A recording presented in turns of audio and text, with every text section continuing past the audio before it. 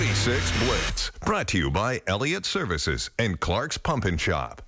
Hi, everyone, and welcome into sports. I'm Jeff Pecoro. Well, Sayre High School's had a varsity football program for all of 4 seasons. But with former NFL quarterback Chad Pennington running the program, the future looks bright for the Spartans. Here's Hallie DeVore with our ABC 36 Blitz.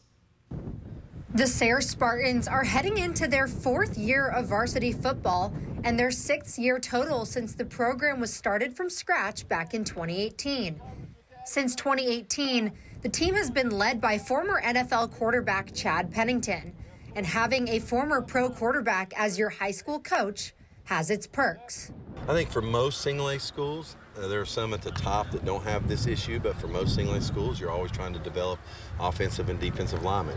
Even me as a quarterback, I know that you have to have guys in the trenches in order to survive, especially late in the year. You've got to be able to control the line of scrimmage, and so we're constantly trying to develop those guys, both young and old, give them more tricks and tools in their toolbox so we can be successful up front first.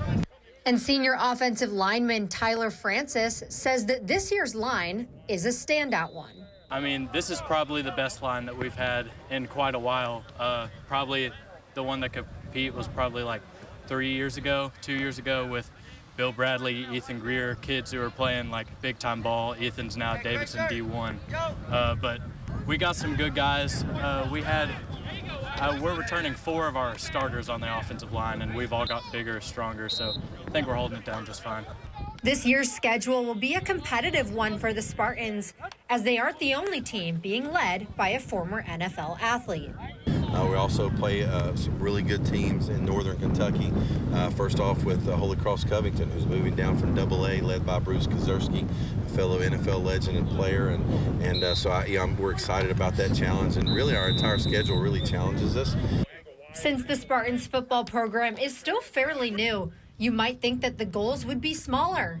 But this year, it's go big or go home.